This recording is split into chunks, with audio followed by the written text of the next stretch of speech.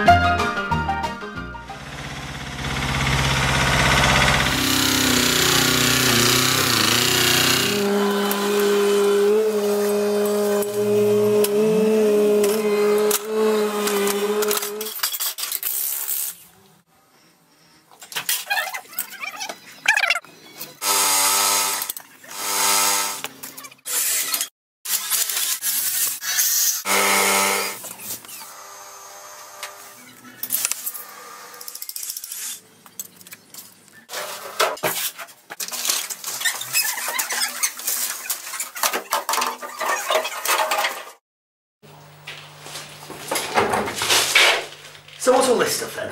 Well, so Martin, what we need to do when we get to a cellar like this, you need to line the walls with a specific membrane, and the type I'm using is a cavity drain membrane, which effectively you use specialist fixings that you drill through and fix to the walls. Right. So this goes on the wall. This goes on the walls. The wall's here. The wall's there, and then at the base of that, we would generally use a perimeter drainage membrane that effectively any water coming through the wall hits the back of the membrane, drips down and into this channel system.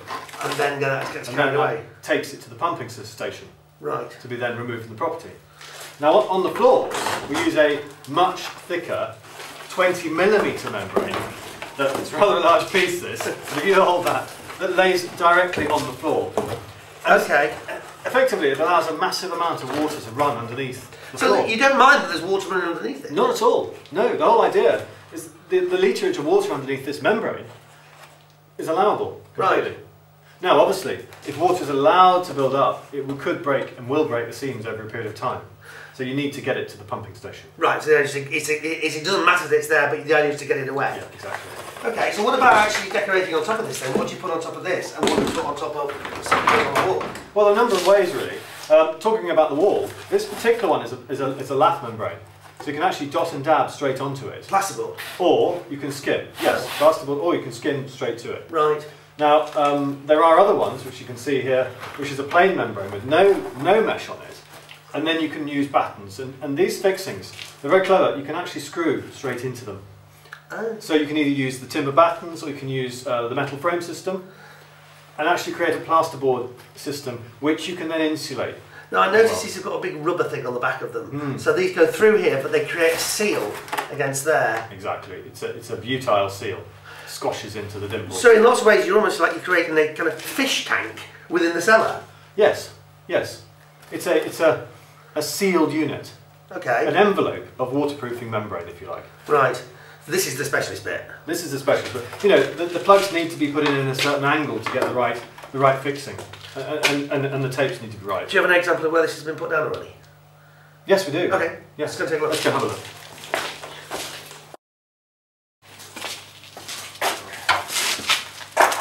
So stuff on the walls and on the floor in this area? Yes, absolutely. We talked earlier about the sealants. Yes. The sealants on the plugs. Literally, the angle of the drill is critical. It's drilled into the walls and then hammered through, and the plug goes through, and you can see the butyl seal squashing into the cavity drain membrane dimples. Right. At the base of the wall, you've got the perimeter drainage channel behind here, and then the floor membrane, and you can see that there, sealed there. And we use specific tape and you know, very, very sticky tape to join the membranes and maybe with an overlap. Again, creating this watertight, like shell. Yes, yes. Now, I noticed that the pipe work and things, the surfaces, they're actually on this side, on the waterproof side of the membrane. Is that the way it works? It is. Best to keep them on this side. It avoids any corrosion issues. We can then service them if you need to. The same when the electrics for the first fix come along, we drop those down vertically between the membrane and the plasterboard. Right. So same with radiator pipes. In this case, it's water and gas. So, okay, so we've got the water where we want it, which is not in this area. We've got to get rid of it. How do we do that? Well, let's go and have a look at the pumps. Okay, less than critical.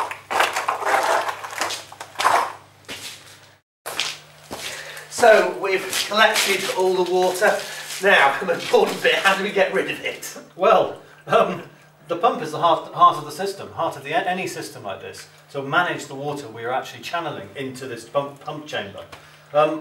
This is obviously, we're halfway through the build here. Right. The pump chamber is set in the ground within the slab, and we've got a temporary pump in there at the moment. Okay.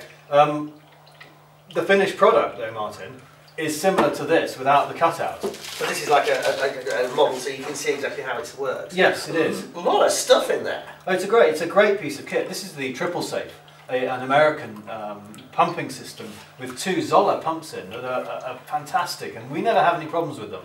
So we say triple safe. Is that what it means? As in, you've got 3 sort of fail-safe units. You do. You have 2 pumps, the green ones there, on different levels. One is the slave pump, and then the other one kicks on if it's needed. And then you've got a battery backup pump. So if you do have power cuts or power goes out, the fuse trips, the battery backup pump kicks in and the alarm goes off. Right. There's also the alarm up here. Also, if there's a problem with any of the pumps, that alarm comes off and alerts you to any problems. So water is then pumped out from the basement into a drain or whatever on the top side, if you like. Exactly, and taken away. Right. Well, I can see it filling up. You can see that this is the channel you've put in here is actually working. And, it is. And this thing is filling up already. It is. Yeah. But this bit then, obviously quite an expensive piece of kit, but something that is the heart and soul of the whole thing, and clearly you bought safety. There are more basic pumping stations on the market where you've got maybe 1 pump and just the battery backup system, or just the 1 pump. We have a super sump, for instance, but it's only got the 1 pump in. Now, obviously, in this particular case, it's going to be a cinema. Sometimes we do gyms below properties. You don't want to have any risk of coming down to find a failed pump. So the triple safe reduces or alleviates any risk of flooding. And noisy or not? No, they're just like, I suppose you know the old fridges that used to kick on. Yeah. But they only come on for 10 seconds or so. Right. And then go off again. Great. Should we just go somewhere where it's slightly dry?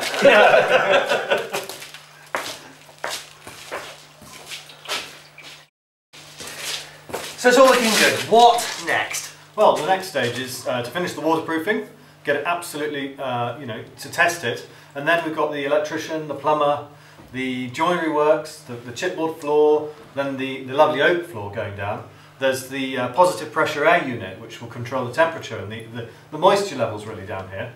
We've got a couple of radiators. We've got the pointing between the brickworks within the ceiling to do, and it will look beautiful once that's done. Then, you know, carpet on the steps, and I think that's it really. But you know, we've got some very sophisticated lighting systems going in, sound systems. I forgot to mention the big plasma screen on the wall. Got to be a plasma. It's going to be the main feature down here. It's a real media room. Oh, and I think there's talk of a sort of a child zone within the light well, with the beautiful handmade timber glass frame on top. Well listen, I'm really excited to see it. It's coming together. A few more weeks. Yeah. I can't wait to see how it goes on. Yeah, Right, great. let's get the guys get on with their work. Good. Thanks, Martin.